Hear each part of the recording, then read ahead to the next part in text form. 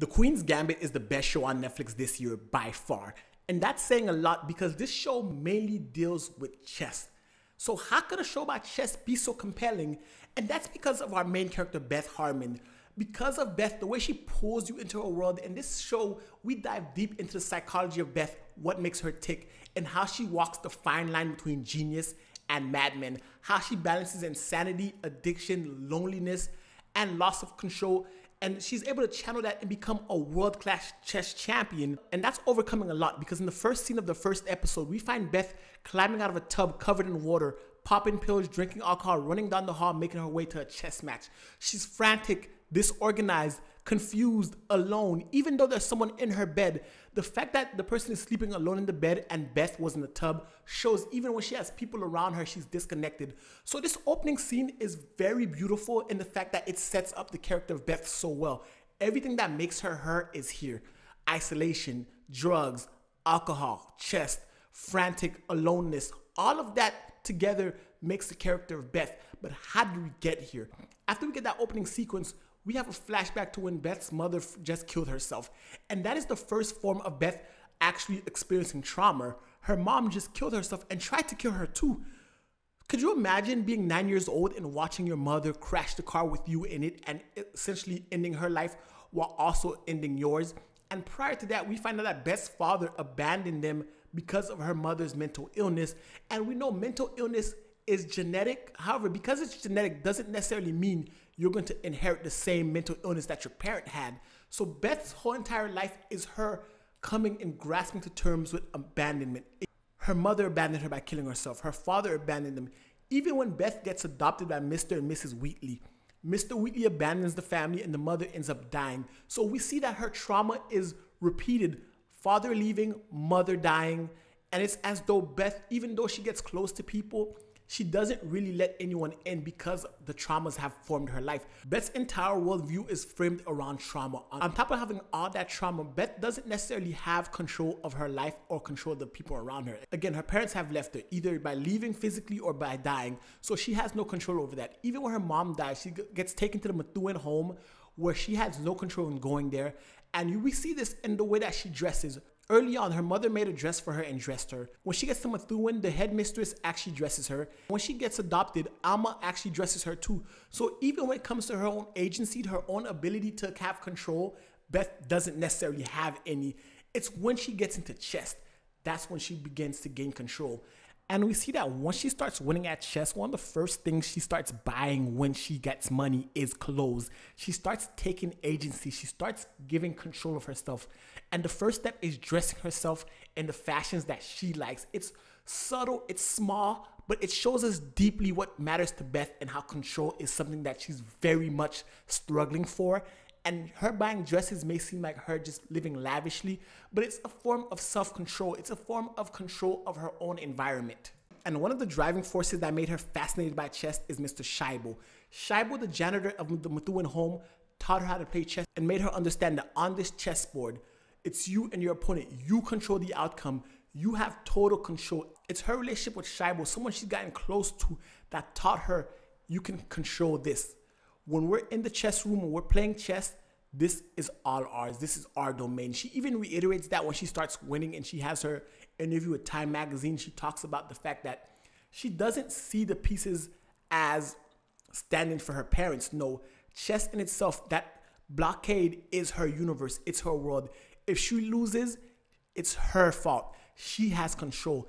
And that's something she struggled with throughout the entire season is control. Beth wants to control the outcome. Beth wants to control who's around her, so much so that she has an avoidant personality. Beth's outlook on life is actually reflected in her attachment style because there are 4 major attachment styles and she leans toward the avoidant attachment style where she's disconnected, not too close, and doesn't want to warm up to people so early because, again, she suffered great loss throughout her years. Even when she started getting close to Mr. Scheibe, she got adopted and she had to leave him behind. So every time she gets close to someone, they end up leaving or she has to leave and she has no control over leaving or that person leaving. And that can make someone lonely. And Beth's whole character is a character who is very lonely throughout the series, and chess is her one escape. It doesn't help that she got addicted to Librium at an early age. Now, when it comes to the drug Librium, it's more of a critique, not just of Beth's character, but as well as the 1960s, because during that time, when it came to women and dealing with their own anxieties, their own role in society, doctors never really gave women the time of day to actually express themselves. They just gave them a tranquilizer and told them pretty much, here, take this, chill out, and shut the fuck up. That is normal. That is really how they dealt with women. So of course, when she goes to Methuen and she's a frantic young girl whose mom just died, the first thing they do is give her drugs. What really helps her is when she takes the Librium, her mind gets clouded and she's able to block out all the extra noise, all the pain, all the trauma, and focus on chess. Her one thing that she can control, which is why she gets so addicted to it, because it allows her to see the chessboard on the ceiling and it gives her an added layer of control, which is why she's addicted to it. It allows her mind to block out every other thing. And when she also gets addicted to alcohol, it drowns her sorrows, it drowns her isolation. It makes it that much more bearable because, again, her traumas form who she is. So throughout the first season of Queen's Gambit, as we're following Beth's journey and we're seeing her enter the world of competitive chess, as someone who also played competitive, damn, I'm going to say this on YouTube. I'm going to say this. I used to play trading card games competitively, and I used to travel around the country doing that for prizes as well. Similar to the chess team, not as complex and not as much great prizes. When you have a passion of yours and the people around you don't share it, it adds to your isolation. But when you travel and meet new friends, meet new people, you get to indulge in something you like and you get to be with people of like mind. So every time she goes to a chess match and she's surrounded by people watching her, she feels at home. She doesn't feel alone because there are people around her that actually care about what she's doing, which is why she becomes obsessed, first with beating Beltic, then with beating Benny Watts, who is her greatest adversary up until Borgoff, because Benny is also something that she aspires to be. It's like two sides of the same coin, if you will. Because when we switch to Benny, Benny shares similar characteristics to Beth.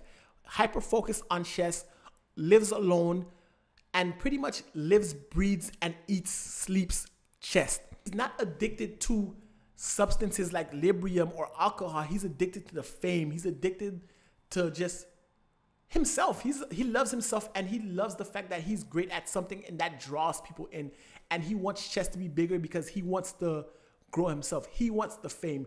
Beth wants the connection, but Benny wants the fame. And that's why their matchup is, to me, by far the more interesting rivalry that she has throughout the show, even more so than Borgoff, because her and Benny clashing and ultimately meeting up and her surpassing Benny shows that she's ascertained another level. But throughout this and throughout Beth's journey, she's meeting all these people who are actually framing her life. Shaibo taught her how to play chess. Jolene taught her how to take the Librium. Mrs. Wheatley taught her how to be independent and control herself. And Beltic taught her about the rules of chess, and Benny took her over the top, and she ultimately faces off against Borgoff. And it's at the end of the Queen's Gambit, that's when we've come to realize that, because throughout the entirety of the season, Beth has always moved as though she was alone and had no one by her side. But when Jolene comes in the picture, and then when she's playing Borgoff in the finals, and all the friends she's made along the way help her, and that's even exacerbated by the fact that when she went back to Methuen and went to the basement, she saw that even though she thought she was alone, Shaibo always followed her journey. And that's when she broke down and she realized she's not alone. She's not living the life that she thought she would be, and she's not going to end up like her mother, because granted, while her mother did have a mental illness and it is hereditary, hers necessarily may not be that. Beth might be mildly OCD, and she has addictive personality, which can be classified as a mental disorder. But overall, Beth herself has friends, has family, has the support that she never thought she did. And just watching her journey, watching the roller coaster of emotions that she goes through, and watching them make chess damn interesting really made Queen's Gambit by far the best show on Netflix. And we got to dive deep into the mind of Beth and understand her traumas, the way that she moved, the way that she's reacting to society around her, and the way that the 1960s, as well as chess being predominantly male-dominated game at the time, formed her reality.